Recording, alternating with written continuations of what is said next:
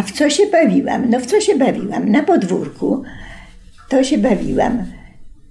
Klasy, skakanie, to pan wie, co to są klasy, prawda? Niebo, piekło. Trzepak oczywiście był najlepszym miejscem zabawy. I tam na tym trzepaku wszystko mogłam robić. I do góry nogami, i koziołki, i zeskakiwać. Co jeszcze? Piłka. Piłka, której mąż do dzisiaj się boi. Odruch ma taki.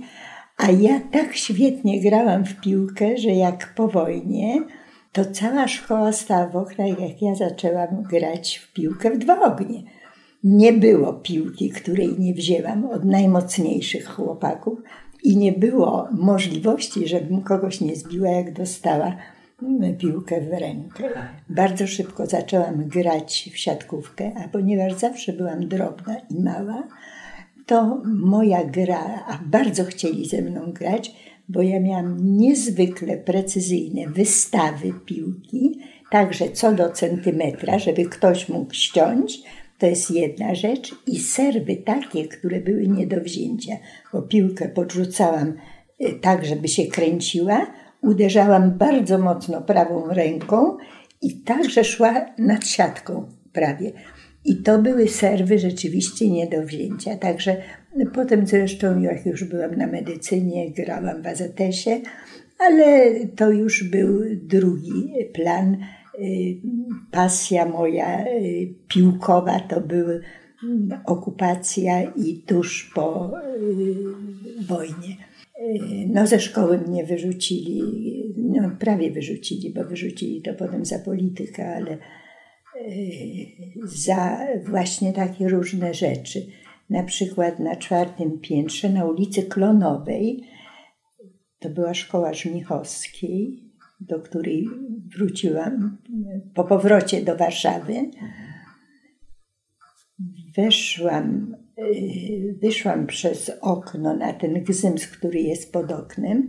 Naprzeciwko była drukarnia z sali gimnastycznej, po to, żeby zaskoczyć dyrektorkę, która zresztą przeze mnie była potem zwolniona, zaglądając przez okno z zewnątrz, 4. piętro było i tam tylko taki gzyms pod oknem, żeby zdziwiła się, co ja robię na zewnątrz.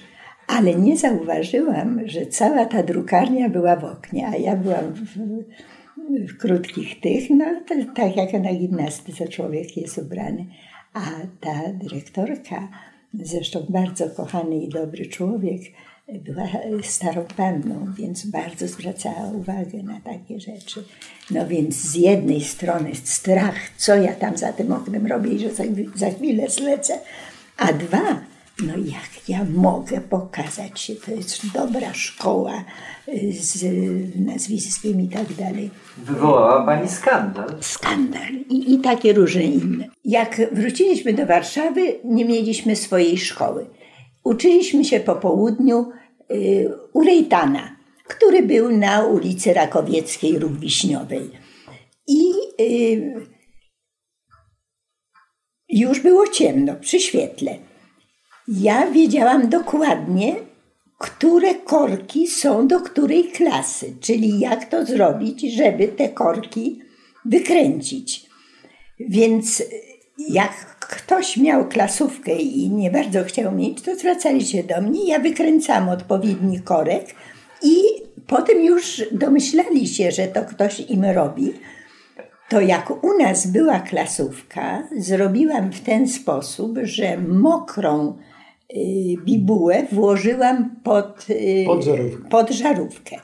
Czyli zaczyna się klasówka, ja siedzę w klasie, czyli już nie mogło być na mnie i w pewnym momencie światło gaśnie, no bo ta mokra, tylko że ja to już wiedziałam, wyschła i wyłączyła światło. No więc powiedzmy to z takich rzeczy, że człowiek zastosował swoją jakąś tam wiedzę czy inteligencję do tego, żeby coś zrobić. Poza tym nauczyłam się wchodzić przez taki właz na dach, a po drugiej stronie tej szkoły na Rejtana to byli ci, co twój ojciec wykładał. Kadeci. Kadeci. I co z tymi kadetami? No, lusterka, alfabetem Morsa, no bo alfabet Morsa i oni znali, myśmy znali. Zajączki pod kominem, zajączki, tak, pod kominem żeśmy siadały i żeśmy sobie flirtowały na odległość. No. Co z kawałów jeszcze takich okupacyjnych? Myśmy musiały przeprowadzać wywiad czasem w harcerstwie, co do tego na przykład... W szarych szeregach. Co do tego, z dworca gdańskiego odchodziły transporty. Więc tak, jaki jest transport, ile wagonów, ile Niemców pilnuje, kto tam ewentualnie jest. Tam oczywiście to było obstawione, więc nie puszczano. Więc myśmy jeszcze tam z kimś, już w tej chwili nie pamiętam, bawiły się piłką w pobliżu. Ta piłka oczywiście często leciała w tamtą stronę, no więc za piłką. Niemcy zresztą, ci zwykli Niemcy, bo Gestapo to była inna para kaloszy.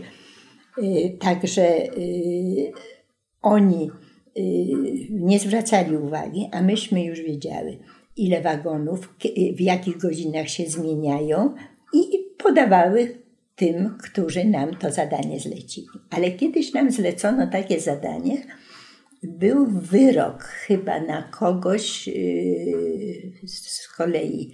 No więc tam z tą koleżanką żeśmy musiały zrobić plan mieszkania dokładny, jakiegoś, które interesowało naszych, no tamtych chłopaków, nasze podziemie i Kedyw, nie? Zrobiłyśmy w ten sposób, że weszłyśmy na klatkę schodową, wtedy nie były klatki schodowe zamykane, bo to nie o to chodziło. I ja zastukałam, ona zastukała do drzwi, do mieszkania, w którym żeśmy tam uchyliła drzwi jakaś starsza pani. Zapytała, o co chodzi, bo tego. A ja w tym czasie biegłam z góry i mówiłam, mój piesek tutaj uciekł, tutaj wpadł do pani mieszkania, jak pani drzwi uchyliła, muszę go znaleźć. No i ona, widząc dzieci w końcu, no bo myśmy były dziećmi, no 13 lat, no to jeszcze w czasie okupacji dzieci były drobne. Niedożywienie było dosyć duże. I całe mieszkanie obleciałam, czyli już wiedziałam, szukając tego pieska, który mi się gdzieś zapodział. Pieska oczywiście nie było, ale ja już mogłam narysować i przekazać, jaki był plan tego mieszkania. Sprytnie.